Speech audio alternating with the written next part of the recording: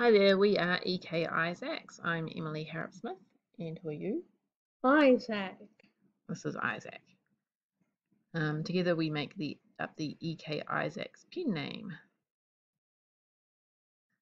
Who are we? We are a mother and son who live in South Auckland. Who is the mother? Me.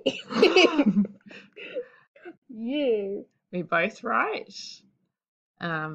And Isaac wanted to let you know we are both humans. Thank you for that, Isaac. We're not aliens. No, we're not aliens, although we do write adventure stories about a space pirate cat. These are the two books we have written so far. And we have a writing tip for you today. Tips. Well, it's a tip, a variation on a theme. So revision. Revision is important. It's much more than fixing typos. Revision is re-envision. It gives you a chance to see your story differently. You can give yourself some time before you revise your work if you can. So put your story away for a while, bring it out, see it with fresh eyes. And think about everything again. Can you add more conflict? Can you make your dialogue more bitterous, snappier?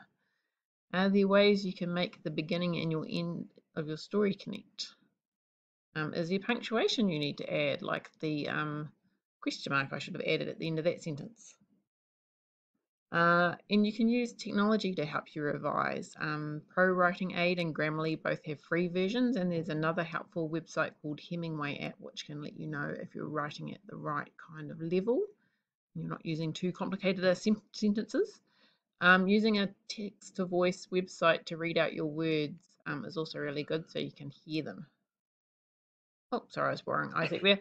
So we have a writing task for you. Do you want to tell about the writing task, Isaac? Write about a crime from a non-human animal's point of view. We have a naked mole rat here. Quite beautiful. Hope you choose that. So you could do a naked mole rat witnessing a kidnapping. You could do a cat witnessing a murder, a rhinoceros witnessing a bank robbery. It's really up to you.